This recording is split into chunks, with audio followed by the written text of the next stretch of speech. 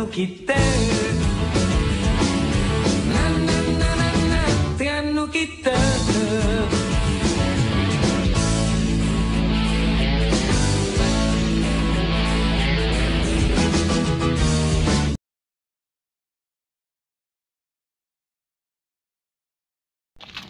Hi sister. Yes. Have you been to Kuala Terengganu before? Yeah. And what do you think is the most iconic place in Kuala Terengganu? I think Masjid Crystal. For me, the most iconic place would be Pasar Payang and Masjid Terapung. Pantai Batu Buruk. Oh wow. Okay, thank you.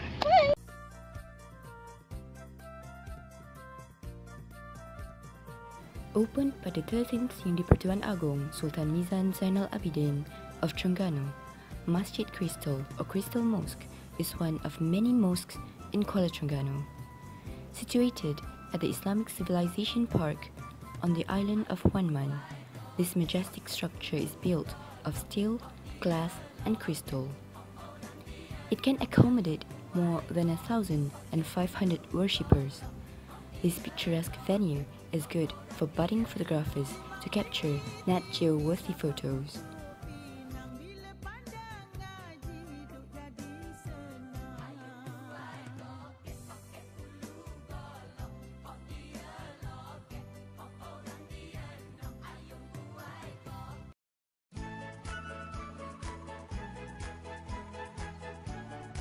Nestled by the Terengganu River, Pasar Payang is a must-see when you are in Terengganu. Apart from offering a pleasant experience shopping for locally made traditional handicrafts like batik, songket and brassware at reasonable prices, Pasar Payang is a spot to immerse in Terengganu's culture and witness how locals lead their day-to-day lives.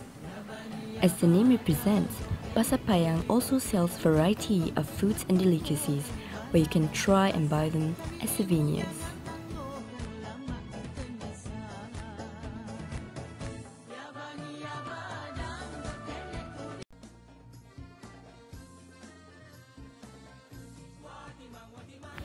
Built on concrete stilts in a man-made lake that flows into the Ibai River in Kuala Terengganu is a beautiful and modern mosque.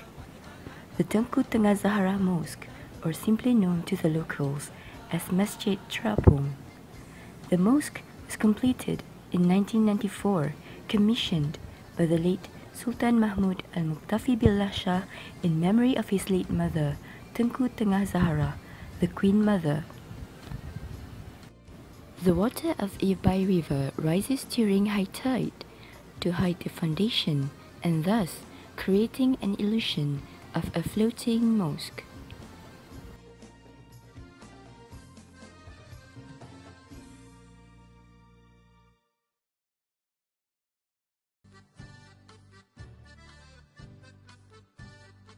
The east coast of Peninsular Malaysia have always been famed for its long stretch of beaches, and even so in Terengganu, home to the longest coastlines in Malaysia.